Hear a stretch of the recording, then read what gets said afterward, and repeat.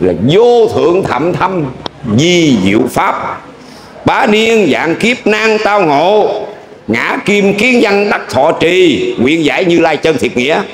Nghĩa là trong 100.000 kiếp như vậy khó mà gặp, không có gặp nan tao ngộ là khó mà gặp được cái chánh pháp này. Hôm nay gặp được, nghe được rồi, nguyện phải trì hành, phải thọ lãnh để chi? Và phải nguyện giải cho bằng được cái chân thiệt nghĩa của lời kinh này để mà làm theo.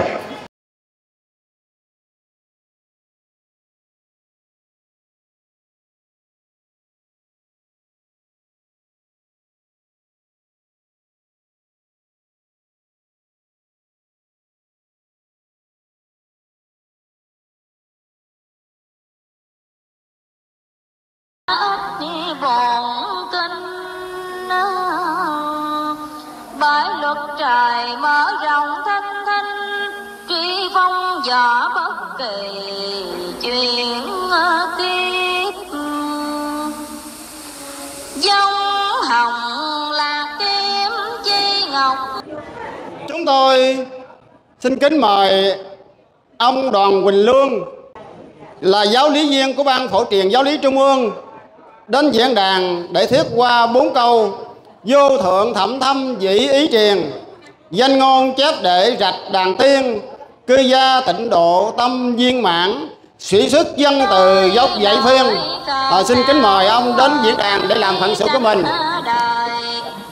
Nam mô Bổn Sư Thích Ca Mâu Ni Phật. Nam mô A Di Đà Phật.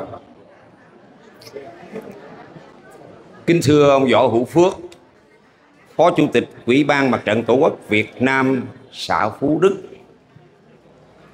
Và kính thưa Thiếu tá Võ Văn Tánh, trưởng công an xã Phú Đức. Kính thưa Nguyễn Thanh Sơn, thư ký chánh văn phòng Ban đại diện Phật giáo Hòa hảo tỉnh Đồng Tháp. Và kính thưa quý vị giáo lý viên Ban Phổ Truyền Giáo lý Ban trị sự Trung ương Phật giáo Hòa hảo cùng đến dự. Kính thưa giáo lý viên Trung ương Huỳnh Thị Bạch Lê cùng đảm trách trong cái chương trình thuyết giảng giáo lý Phật giáo Hòa hảo hôm nay. Kính thưa ông Phan Thành Tới, trưởng ban trị sự Giáo hội Phật giáo Hòa hảo xã Phú Đức, cũng là trưởng ban tổ chức cái buổi thuyết giảng giáo lý tại cơ sở của mình.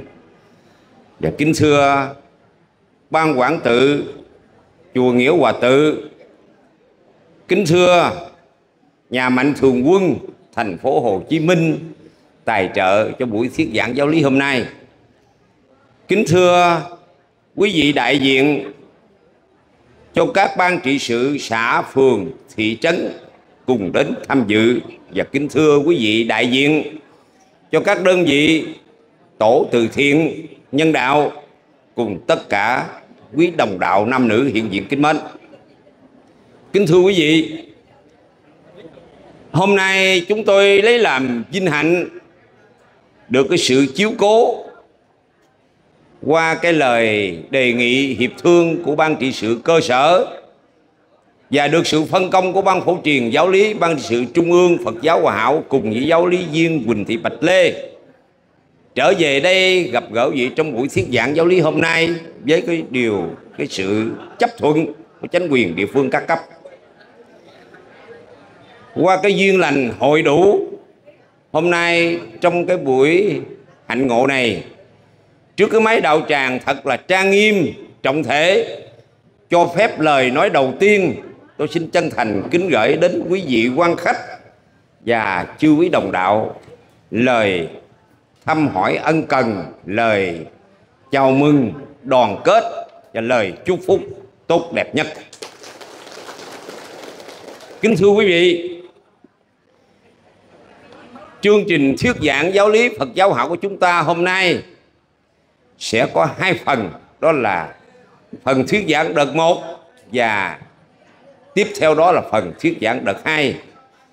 Thì giờ này chúng tôi nhận thấy đã là 8 giờ 20 phút rồi. Chắc có lẽ là chúng tôi chỉ gặp gỡ quý vị trong vòng 70 phút là đến 9 giờ 30.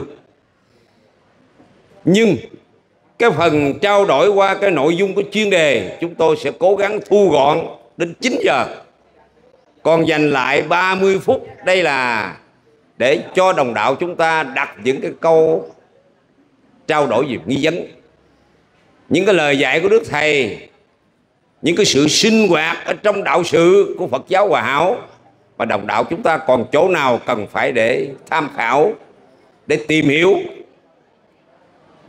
hoặc là chúng ta để cân nhắc coi sự hiểu của mình và sự hiểu của giáo lý viên trung ương nó có đồng thuận hay không.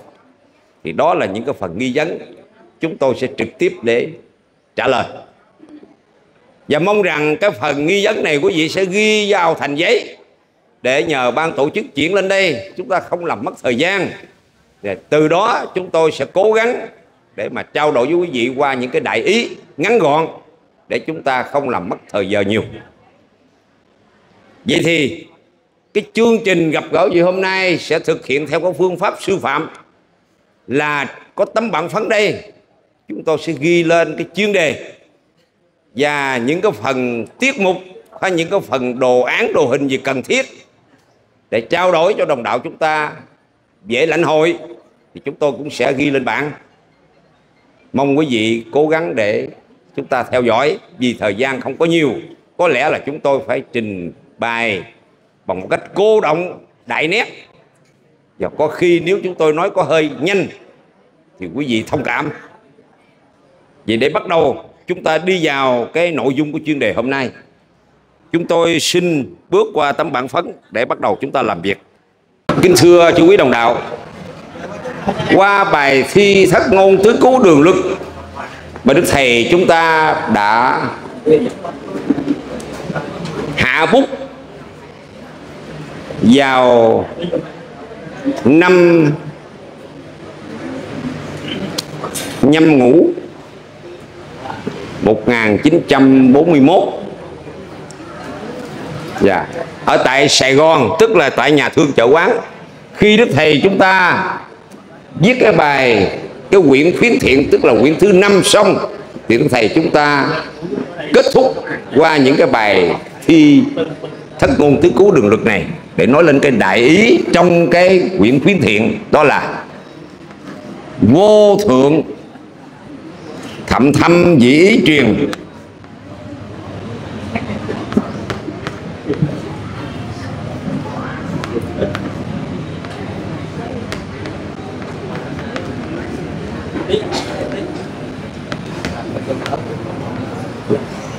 danh ngôn chép để rạch đàn tiên,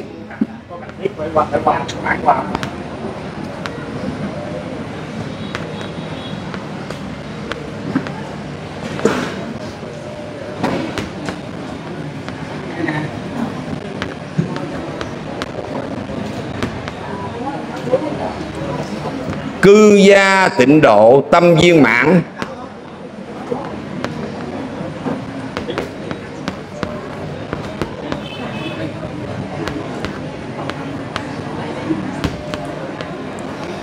sĩ sức văn từ dốc giải khuyên,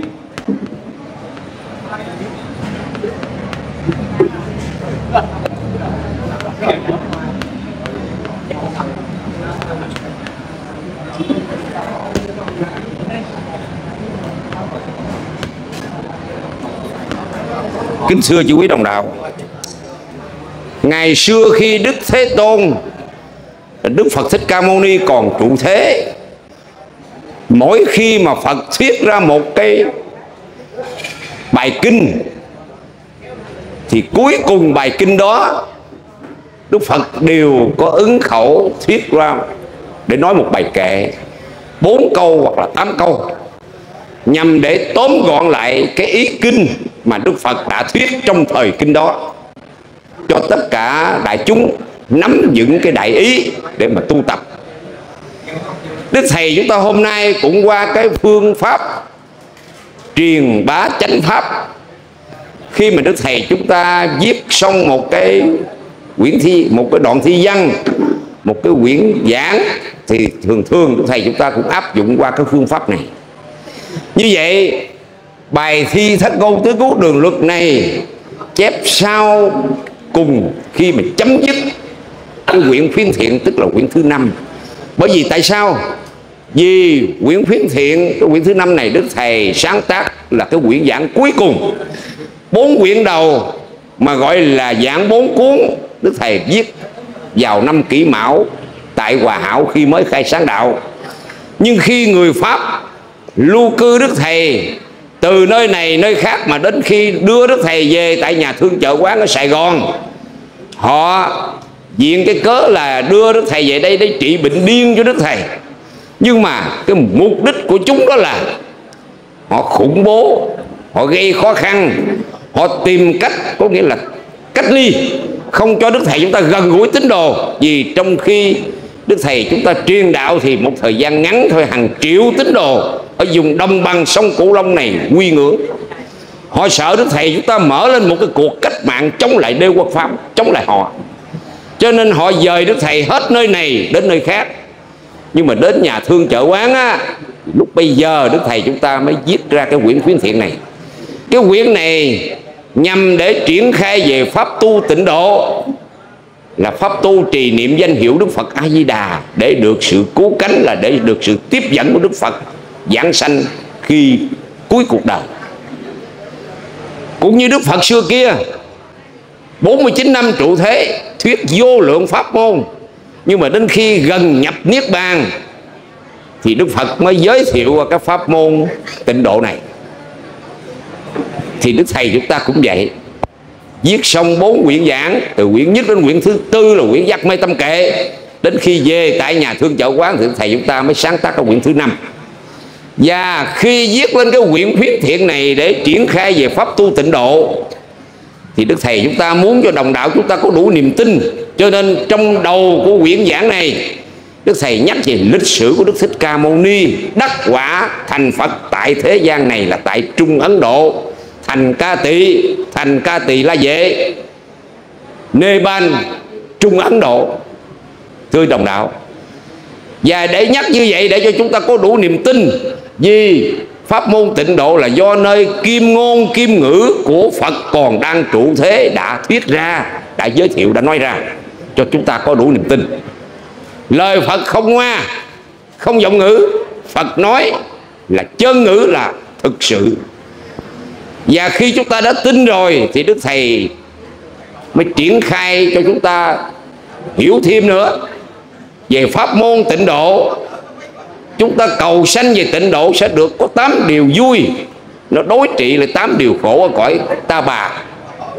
Ta bà thì sanh lão bệnh tử, u cầu tu, nghĩa là mưu cầu bất đắc, ái biệt ly, quan tán hội, u sầu lo ngại.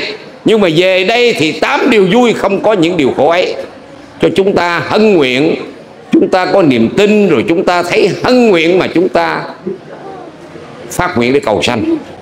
Mà muốn cầu sanh về cõi tịnh độ này thì Đức Thầy dạy chúng ta phải trì niệm danh hiệu Đức Phật A Di Đà. Nhưng bên cạnh ấy là chúng ta phải diệt trừ 10 điều ác, có nghĩa là tịnh tam nghiệp, làm theo 10 điều lành thì chúng ta sẽ được cứu cánh. Mà Đức Thầy đã xác định cho biết khi diệt xong 10 ác rồi là ác trừ xong hiện ra thiện nghiệp, lóng nguồn trơn Phật tiếp dẫn cho, trồng cây lành dị quả thơm tho, tuy không thấy mà sao chẳng mất. Như vậy thì đi theo con đường pháp môn tịnh độ này sẽ được cứu cánh viên mãn. Cái ưu thắng của pháp tu này là chỉ một kiếp Tây phương hồi hướng, thoát mê đồ, dứt cuộc luân hồi. Mà muốn được như vậy thì chúng ta phải thực sự, chúng ta phải tu làm sao cho được kết quả ở tại cuộc đời đang tu tập ở đây. Nghĩa là trong cuộc đời thường của mình hành đạo, mình niệm Phật như thế nào, chúng ta có thể được vãng sanh ở tại chỗ. Có nghĩa là chúng ta đã được viên mãn rốt ráo thì chúng ta mới được về cảnh ấy. Vì Đức Thầy cho biết coi rồi phải thân mình tự trị, chẳng độ xong là Phật khó dắt nhiều. Mình độ mình chưa được thì Phật cũng độ mình không được. Cho nên phương pháp tịnh độ của Đức Tôn Sư kính yêu đưa ra cho người tín đồ giáo hảo để mà thực hành là một phương pháp vừa là phước huệ song tu, có thể vừa là học Phật tu nhân, có thể vừa nói là thiền tịnh song tu. Nghĩa là chúng ta tu thực hiện niệm Phật mà nhất định chúng ta phải giảng sanh ở tại chỗ. Từ cái ý đó cho nên Đức Thầy cuối cùng mới viết ra bài thi này: vô thượng thậm thâm dị ý truyền, danh ngôn chép để rạch đàn tiên, cư gia tịnh độ tâm viên mãn, sĩ sức văn từ dốc đại giải khuyên. Ở đây chúng ta nhìn vào cái nội hàm của cái bài thi này. Đây là Đức Thầy muốn cho chúng ta biết cái pháp tu này là pháp tu thậm thâm vi diệu. Và danh ngôn là lời Phật đã giới thiệu, đã thuyết minh trước đây, là một danh ngôn cho đến ngày nay còn lưu lại ở trong kinh văn. Mà con đường mà Đức Phật đã giới thiệu đó là con đường chỉ chúng ta đi đến nẻo Phật tiên, là rạch đàn tiên. Đây là cái nội hàm mà chúng ta nên lưu ý những cái từ này. Nhưng thực hiện theo pháp tu này, muốn được cứu cánh trở về cảnh giới cực lạc của Phật Di Đà, thì chúng ta phải làm sao tu đến chỗ là tâm viên mãn. Mà tâm viên mãn tức là chúng ta đã đắc đạo ở tại thế, chúng ta đã giảng sanh ở tại chỗ, chứ không phải chờ chúng ta cái ngày mà chúng ta lâm chung, chúng ta tắt thở rồi thần thức chúng ta mới được tiếp dẫn, mới gọi là giảng sanh, mới gọi là viên mãn. Mà phải viên mãn ở tại trong cuộc đời hành đạo của chúng ta ở tại đây. Tu theo Phật giáo hảo là tu theo chánh tín, tu theo thực tế. Chúng ta tu không phải là tu theo mê tín. Tu theo Phật giáo hảo không phải là phép linh, không phải niệm Phật là một phép linh, niệm Phật để rồi Phật đến cứu mình. Mà sự thật chút xíu đi vào phần nội dung, niệm Phật là để trừ cái vọng niệm chúng sanh của chúng ta. Mà trừ được vọng niệm chúng sanh thì tâm chúng ta mới được nhất tâm, và từ cái tâm nhất tâm này mới được viên mãn. Và đặc biệt cái chỗ viên mãn này chút xíu tôi sẽ trao đổi quý vị, sẽ đi sâu vào. Và nếu được như vậy, làm y như vậy, thì chúng ta sẽ được kết quả cứu cánh, được giảng sanh. Tức là chúng ta làm theo lời dạy của Đức Thầy, mà Đức Thầy đã dốc tâm dốc chí để giải khuyên. Có nghĩa là sĩ sức văn từ dốc giải khuyên. Chữ sĩ đây là chỉ cho Đức Tôn Sư của chúng ta là một thánh tăng, là một vị tăng sĩ, là một đại đệ tử của Phật, hôm nay quy nguyên lại cái chánh pháp này để mà truyền dạy chúng ta. Nội hàm đại ý bài thi chúng tôi giới thiệu thế. Bây giờ chúng ta đi vào chi tiết. Chi tiết đó là trước hết chúng ta tìm hiểu cái từ vô thượng thậm thâm. Chữ vô thượng là không có một ngôi nào, một địa vị nào cao hơn, nên gọi là vô thượng. Thưa quý vị, từ vô thượng này, từ vô thượng thậm thâm, nó còn nói lên cái đại ý. Mà nếu nói dịch về, nếu mà khi dịch về cái từ mà của nó là phạn ngữ đó, thì cái từ vô thượng thâm ta gọi là a nậu a la tam muội tam bồ đề. Nhưng mà dịch lại, tạo dịch lại là vô thượng thâm là không một ngôi nào, một cái ngôi vị nào cao hơn, đó gọi là vô thượng.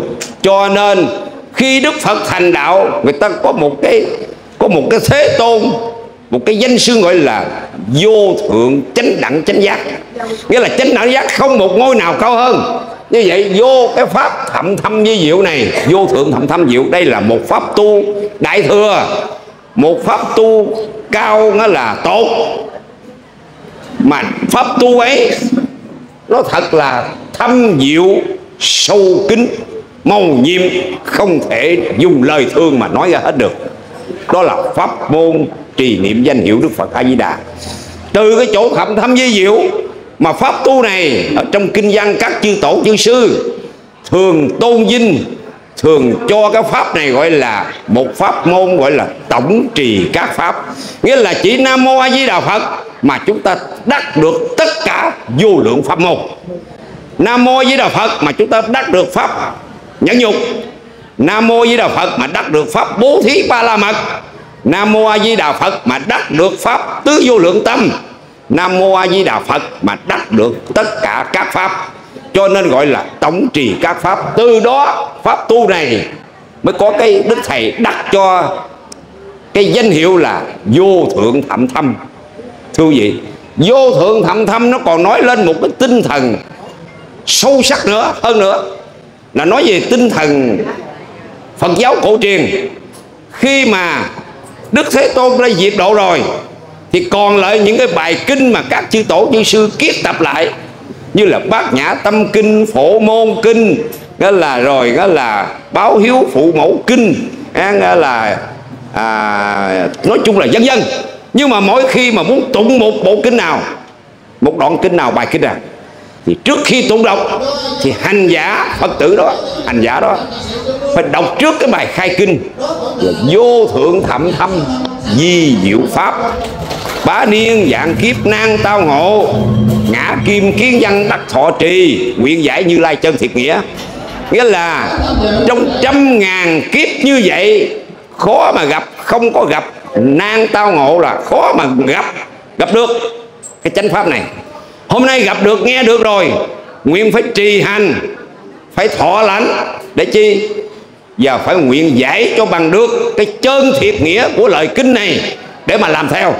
Cho nên người ta ở trong kinh văn có cái lời xưa kia, cái lời cổ nhân có cho người ta biết, đó là tụng kinh đó để chi? Để cầu lý. Tụng kinh để mà cầu cái nghĩa lý của kinh để mà làm theo, chứ không phải tụng kinh để cho Phật nghe. Như vậy thì từ vô thượng thậm thâm chúng ta hiểu đây là một cái pháp tu đại thừa. Tại sao gọi là đại thừa? Đại thừa là một pháp tu phù hợp trình độ căn cơ của đại chúng, và mọi hoàn cảnh, mọi điều kiện đều tu theo pháp này được. Giàu tu cũng được, nghèo tu cũng được, già tu được, trẻ tu được, gái tu được, trai tu được, trình độ văn hóa cao tu được, người dốt không biết một chữ tu cũng được. Nghĩa là một pháp tu phù hợp tất cả đại chúng, độ được tất cả đại chúng, và hoàn cảnh nào cũng thực hành theo được. Cho nên pháp nào có một cái sức tiếp độ đại đa số như vậy, chứng tỏ đó là pháp đại thừa, đó là pháp màu, là pháp diệu. Không phải nói đại thừa là cái pháp tu cho thật cao, khó mà thực hành mới gọi là đại thừa. Mà đại thừa là một pháp tu độ được đại chúng, đó là pháp đại thừa. Như vậy thời nay pháp tu tịnh độ trì niệm danh hiệu Đức Phật là một pháp tu phù hợp tất cả chúng sanh trong cái thời hạ nguyên mạt pháp, ai tu cũng được hết, cho nên gọi là pháp đại thừa. Từ đó mới có cái từ vô thượng thậm thâm, không một pháp nào cao hơn. Dĩ ý truyền, chữ dĩ là vậy. Đức Thầy hôm nay quyết tâm quyết ý truyền cho chúng ta vậy, có nghĩa là truyền cho bằng được, cho dĩ truyền thông qua câu thứ nhất. Tiếp theo câu thứ hai, danh ngôn chép để rạch đàn tiên mà chúng tôi đã có giới thiệu gì rồi. Ngày xưa Đức Phật Thích Ca không ai hỏi cái pháp tu này, nhưng mà tự cái lòng từ bi vô lượng của Phật tự thuyết ra. Hôm nay Đức Thầy chúng ta khi nhắc lại, ghi lại cái giai thoại này, thì Đức Thầy chúng ta cũng vẫn còn nhắc cái lòng từ bi vô lượng đó của Đức Phật, vì thương chúng sanh đó, vì thương chúng sanh mà thuyết ra cái pháp môn này. Lòng thương chúng thuyết phương tịnh độ, đặng dắt dìu tất cả chúng sanh. Nếu như ai cố chí làm lành, chuyên niệm Phật, cầu sanh Phật quốc, cả vũ trụ khắp cùng vạn vật, dầu tiên phàm ma quỷ súc sanh, cứ nhất tâm tín nguyện phụng hành thì được cứu cánh về nơi an dưỡng. Chỉ một kiếp Tây phương hồi hướng, thoát mê đồ dứt cuộc luân hồi. Chỉ một kiếp Tây phương hồi hướng, đưa lên một cái đồ hình để chúng ta thấy rõ cái nhận được cái này. Đây chúng tôi tượng trưng cho đây làm cái hình của một cái thân cây tre có ba lóng. Ba lóng tre này tượng trưng cho là tam giới ở trong cõi ta bà: dục giới, sắc giới, vô sắc giới. Dục giới là cái cảnh cuối cùng, cái cảnh chúng ta đang sống đây là dục giới. Đây dục giới, cảnh cuối cùng. Sắc giới, cái cảnh kế đó là cõi trời sắc giới, và cái cõi vô sắc giới là cõi trời phi tưởng, là cao hơn hết. Trong ba cõi này, dục giới, sắc giới, vô giới, đều là ta bà thống khổ, đều nằm ở trong sanh lão bệnh tử. Chứ trong ba cõi này không cõi nào thoát ra khỏi. Trời người A A Tu La, ngạ quỷ, súc sanh, địa ngục, 6 đường lục đạo nằm trong 3 cõi này đều là phải còn sanh lão bệnh tử, cho nên gọi là ta bà. Như vậy dầu cho một chúng sanh nào ở cảnh giới nào, cảnh giới dục giới là cảnh giới chúng ta, cõi trời sắc giới, cõi trời vô sắc giới, nhưng chúng ta tu theo tiệm giáo là tu từ thấp lên cao, thì có khi chúng ta tu không vượt ra khỏi ta bà sanh tử. Vì tại sao? Hết cuộc đời, hết một kiếp đời người, nhưng mà chưa được giải thoát thì vẫn còn quay quần ở trong 6 nẻo luân hồi. Nhưng tu theo pháp môn tịnh độ là một con đường tắt, mà gọi đây là một pháp tu hoành siêu tam giới, ra khỏi tam giới, gọi là hoành siêu tam giới. Thí dụ một con mọt nằm ở trong cái lóng cây tre này, có nghĩa là dù là cảnh giới nào, nhưng con mọt này chỉ cần đục ngang qua cái vỏ cây tre là ra ngoài khỏi nằm ở trong lòng tam giới, tức là vượt ra khỏi tam giới, tức là cũng nói sự giải thoát. Dầu cho ở cảnh giới này con mọt cứ đục ngang thân cây tre mà ra đây. Như vậy nhìn lên cái đồ hình này, chúng ta có thể xác định lời Phật đã không ngoa ngữ, và Ngài đã cho chúng ta biết, và Đức Thầy chúng ta đã xác định điều này chỉ một kiếp Tây phương hồi hướng, thoát mê đồ, dứt cuộc luân hồi. Tôi chưa đồng đạo. Như vậy, hiểu được như vậy thì đây là một cái con đường, một cái lời danh ngôn mà Đức Phật xưa kia đã giới thiệu, chỉ cho chúng ta đi đến cái cảnh giải thoát an vui. Đó là danh ngôn chép để gạch đàn tiên. Thưa quý vị, tiếp theo câu thứ 3, bây giờ cư gia tịnh độ. Cư là ở, gia là nhà. Ở đây muốn nói là cái người tu hành cư sĩ tại gia như chúng ta vẫn tu theo pháp môn này rất là phù hợp, không đợi gì phải quy y xuất thế pháp, cạo tóc vào chùa đắp y mang chuỗi hạt, không cần phải lên non lên núi, không cần phải cất am cất cốc, phải vào hang vào động mới tu giải thoát được. Mà người cư sĩ tại gia như chúng ta học Phật tu nhân, nhưng mà bên cạnh ấy là chúng ta thực hành theo cái chánh pháp, trì niệm danh hiệu Đức Phật A Di Đà, là cư gia tịnh độ. Tịnh độ là chỉ cho cảnh giới cực lạc Đức Phật A Di Đà, mà tịnh độ còn chỉ cho là pháp môn tịnh độ, là pháp môn trì niệm danh hiệu Đức Phật. Ở tại nhà tu theo pháp môn trì niệm danh hiệu Đức Phật như vậy mà chúng ta vẫn được tâm viên mãn. Tâm viên mãn là muốn nói đến sự giải thoát. Thưa quý vị, cái đoạn văn mà Đức Thầy chúng ta đã xác định ở đoạn đầu của cái quyển Viết Thiện này là cái quyển triển khai về tịnh độ. Ta là cư sĩ canh điền. Đây, cư gia là cư sĩ đây. Canh điền là làm ruộng, làm rẫy, cái việc người nông dân bình thường, không cần phải xuất gia.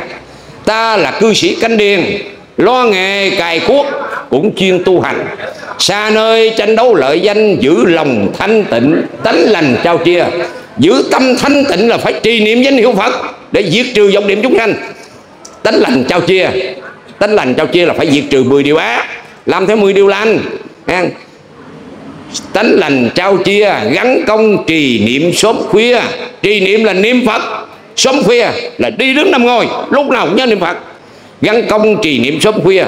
Thân tuy còn tục, từ tức là ở tại gia cư sĩ là còn tục, nhưng tâm lìa cõi mê. Như vậy thì tâm lìa cõi mê tức là tâm viên mãn, là tâm giải thoát. Qua một đoạn đầu trong quyển Viết Thiện của Thầy đã giới thiệu rồi, thì hôm nay qua cái bài thi này là nhằm chốt lại đại ý của cái bài pháp mà Đức Thầy đã viết, tức là quyển Viết Thiện, chốt lại cái đại ý của cái quyển kinh này. Thưa chị đồng đạo, bây giờ chúng ta đi sâu vô một chút nữa. Cư gia tịnh độ mà muốn cho người cư sĩ tại gia đi theo con đường tịnh độ này mà được tâm viên mãn đó, thì chúng ta phải làm sao? Tâm viên mãn tức là chúng ta lúc nào cũng phải trì niệm danh hiệu Đức Phật A Di Đà. Bởi vì Đức Thầy dạy như thế này: chư Phật có 4 đại đức. Một là đức từ, Phật thương chúng sanh như mẹ thương con, lúc nào cũng lo lắng đến hết lòng dìu dắt dạy dỗ, không nỡ để cho chúng sanh nào phải xa về đường tội lỗi mà chịu khổ não. Như vậy thứ nhất là đức từ. Mà người tu theo pháp môn Tịnh Độ, dầu là cư sĩ tại gia, nhưng mà chúng ta phải tập làm sao đắc được cái đức từ của Phật. Và Đức Thầy dạy phải làm sao đắc được 4 đức ấy để ngày sau chứng quả như Ngài. Vậy là cái đức thứ nhất là đức từ. Đức từ là lòng thương, cũng như là mẹ thương con. Như vậy đồng đạo chúng ta tu theo pháp môn niệm Phật, đồng đạo chúng ta có thực hiện được cái đức từ này chưa? Trước hết chúng tôi không nói quý vị phải thương ai cho xa, mà quý vị thương cái người trong gia đình của mình được rồi. Thứ nhất, làm cha làm mẹ thương con không phải trên tinh thần thương về máu mủ huyết thống, mà thương nó là một chúng sanh. Hôm nay vì nghiệp duyên với mình, có nhân duyên thế nào mà lên đây nó sanh lên nó làm con mình, thì phải thương đứa con này, thương cũng như tinh thần của Phật mà thương chúng sanh, thương bằng cái đức từ. Mà nếu thương bằng đức từ là phương như Phật thương chúng sanh đó, là chúng ta phải dùng đạo đức, phải dùng chân lý để mà giáo dục. Chứ chúng ta không phải cái chuyện mà giáo dục theo cái chuyện xã hội, ông bà mẫu mực con cháu xạo, đó là cái chuyện bình thường, chuyện đó phải làm. Nhưng mà đặc biệt bên cạnh đấy, người tu Tịnh Độ là phải thương những đứa con của mình là thương như ông Phật mà thương chúng sanh.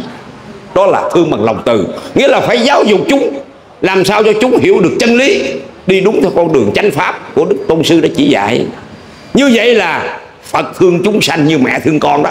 Đó, bởi vì thương con mà thương bằng cái sự cho ăn, cho mặc, cho học tập gì đó. Nhưng mà đến khi con mình, cái ngày mà nó lâm chung, cái ngày mà nó bỏ cuộc đời, chúng ta có thương linh hồn nó được không? Chúng ta giúp linh hồn không được đâu. Mà dạy cho nó tu, chỉ cái đường hướng thiện cho nó biết, con đường hiếu đạo cho nó thực hành, thì đó là chúng ta thương con bằng cái lòng từ của Đức Phật mà thương chúng sanh. Thì linh hồn của đứa con này sau nó mới được an vui, mới được giải thoát. Đó là nói về trong gia đình, chưa nói đến cái tình nghĩa vợ chồng. Vợ với chồng cũng xem nhau cũng như là với chúng sanh, nghiệp duyên với nhau. Đừng có nghĩ vợ chồng mà nghĩ là chúng sanh, là bạn bè, là bạn đạo, cùng trợ duyên cho nhau để đi lên trên con đường Phật Pháp.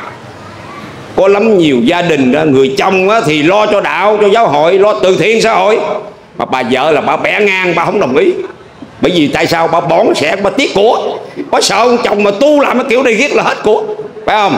Có khi người vợ thì lại là tích cực, mà ông chồng ông nói tôi làm cực khổ quá, hồi mắt không mà bà cứ đem cho hoài là không được, nó khó đó. Cho nên phải làm sao ở trong đó giới hòa đồng tu, rồi nghĩa là cái tinh thần từ thiện cũng phải đồng hiểu biết như nhau để cùng làm. Như vậy mới là trên dưới một lòng, mới đi đúng tinh thần đó là Phật đạo mà Đức Thầy cho chúng ta biết, đó là đạo chồng vợ phải thuận hòa cho đến tha. Như vậy mới có hạnh phúc. Mà nếu gia đình như vậy thì cái nhân mà chúng ta tạo một nhân duyên lành, thì cái quả tốt lành của chúng ta nó sẽ đến thôi. Đó là chúng tôi chỉ mới nói gia đình, chưa nói đến rộng hơn là đồng đạo, rộng hơn là nhân quân, là tinh làng nghĩa xóm, nhận hơn là đồng bào nhân loại nữa. Chúng ta phải thương như là một Đức Phật mà thương chúng sanh. Niệm Phật mà có cái lòng từ như vậy đó thì niệm Phật làm sao mà không cứu cánh, làm sao không được giảng sanh, phải không? Rồi kế đó là đức bi. Đức bi là Phật thương chúng sanh đó.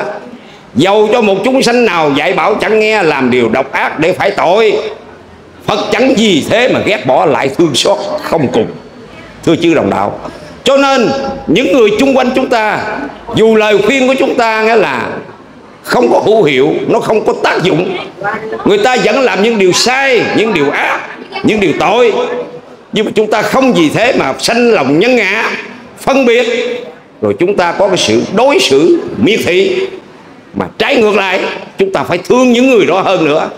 Thương là sao?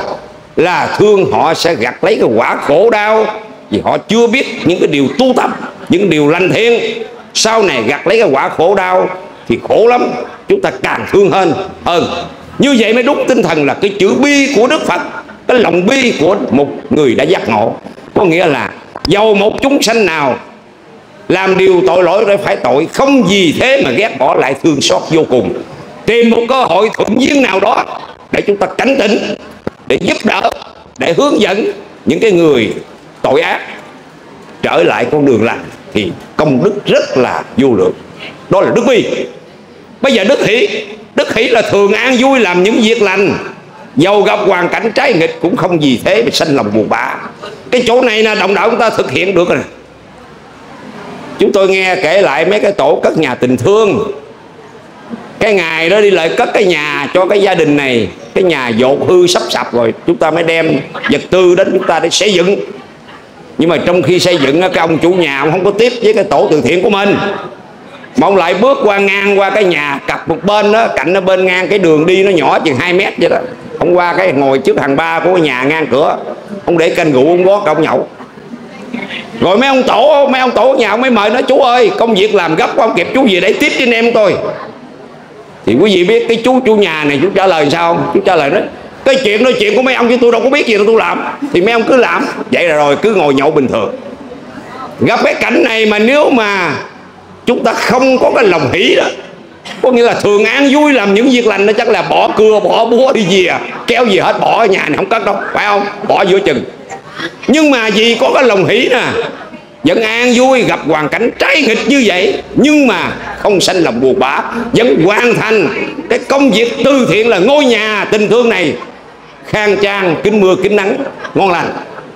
Chỗ này là các cái anh mà đồng đạo mà tổ từ thiện các nhà tình thương chắc hiểu cái này nhiều lắm quý vị. Chúng tôi chỉ đưa lên một điển hình, nhưng mà chúng tôi biết quý vị còn gặp nhiều hoàn cảnh nữa kìa, chắc không phải chỉ vậy thôi đâu. Nhưng mà nếu không có cái tinh thần, cái chữ hỷ này thì không thể làm được như thế. Cuối cùng là cái chữ xả. Cái chữ xả là Đức Phật Ngài là sẵn sàng lìa xa các nghiệp tiền trần, tha thứ hết thảy những ai tối tâm lầm lỗi, rồi nhìn cuộc đời chẳng bao giờ luyến ái. Đó là cái đức xả, xả ly mà. Mà đồng đạo chúng ta có cái đức xả này rồi thì chúng ta đi đến đâu cũng an lạc hết. Bởi vì chúng ta đâu còn dính díu, đâu còn bị là trễ ở trong những cái chuyện là danh lợi chuột mua, tiền tài, địa vị, danh lợi, không còn. Chúng ta buông hết rồi, xả rồi. Cho nên từ đó mà rất là an lạc. Như vậy nếu tâm của hành giả tu theo pháp môn tịnh độ là trì niệm danh hiệu Phật mà đạt được 4 đức này, tức là chúng ta niệm Phật với 4 đại đức, thưa chư đồng đạo. Mà niệm Phật với 4 đại đức là cao hơn hết. Niệm Phật diệt trừ 10 điều ác, hành thập thiện, diệt trừ để mà thực hành theo 8 điều chánh. Niệm Phật mà đền trả tứ đại trọng ân. Nhưng mà xin thưa, 4 đại đức này không có thì có lắm khi còn bị chướng ngại. Nhưng mà 4 đại đức này có rồi thì niệm Phật cách nào cũng đi đến chỗ tâm viên mãn. Xin xưa chư đồng đạo, thế thì muốn đạt được niệm Phật tâm viên mãn thì đồng đạo chúng ta phải thực hiện mấy 4 cái chữ này: cư gia tịnh độ.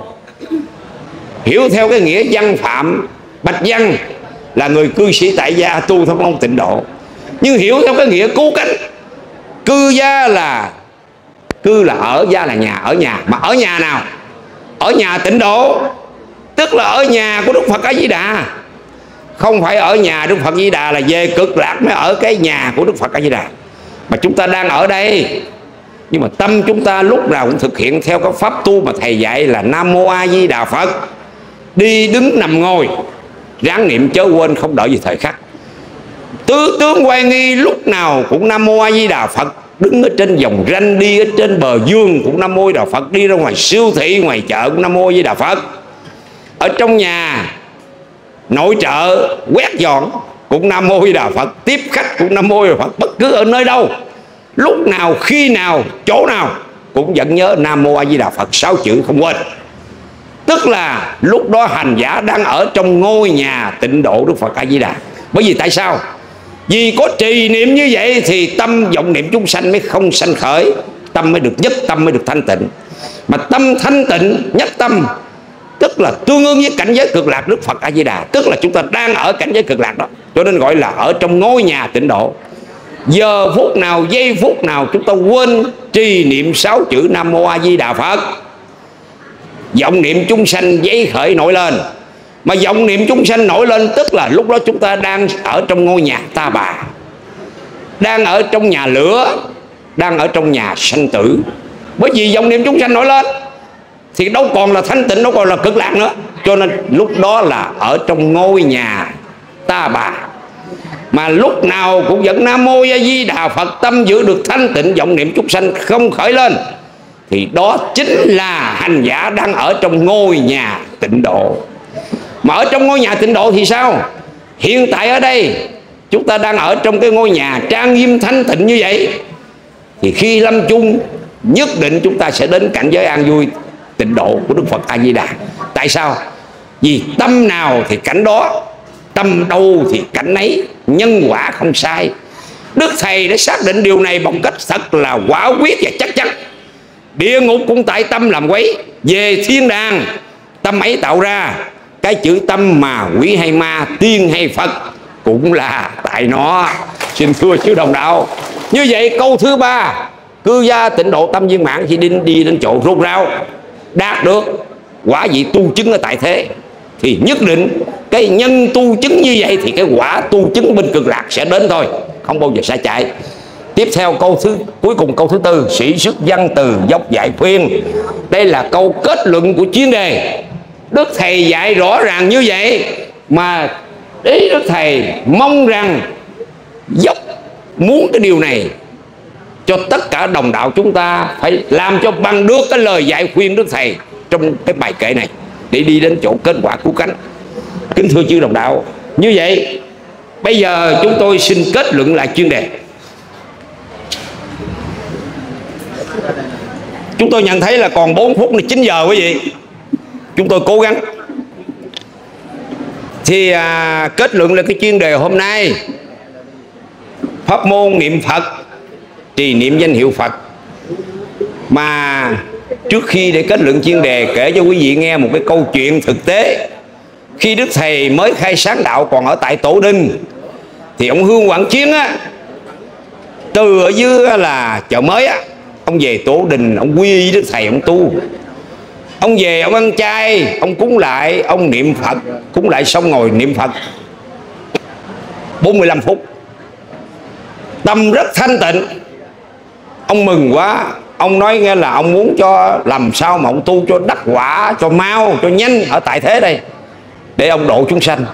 Ông mới trở về Tổ Đình gặp Đức Thầy, xin Đức Thầy dạy cho một cái pháp tu nào, dầu khó cách mấy ông cũng ráng thực hành bằng được, tu cho thành Phật liền tại thế, để mà ông độ chúng sanh. Chứ còn phàm như mình độ không được mấy người. Ông nghĩ vậy.